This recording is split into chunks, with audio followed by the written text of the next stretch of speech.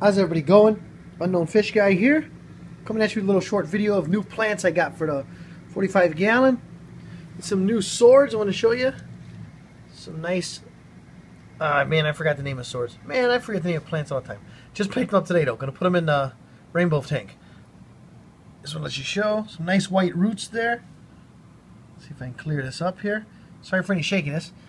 Yeah, two nice big full swords. Hopefully we can keep them alive. This one, the roots are semi okay. The plant looks good, so we'll see what happens. Hopefully it'll survive. And let me take you back to the 45. I got a Japanese spotted dock, I think it's called. It's in there. So you're gonna have to do a water change and clean the tank. I'll make a short video.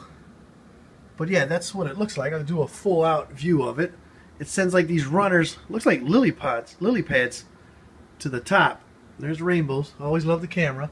It hasn't flipped over yet. Usually it flips over and it lays flat on the top. But it hasn't flipped over. But these leaves look pretty neat.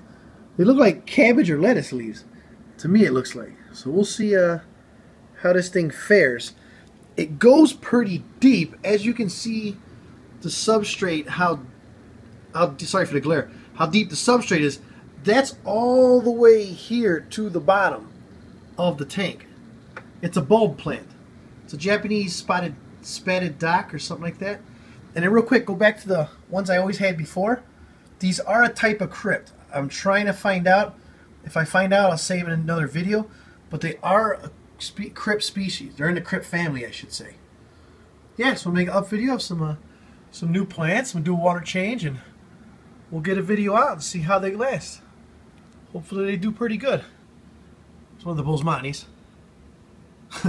Always get on camera. Yeah, let me show you the swords one more time.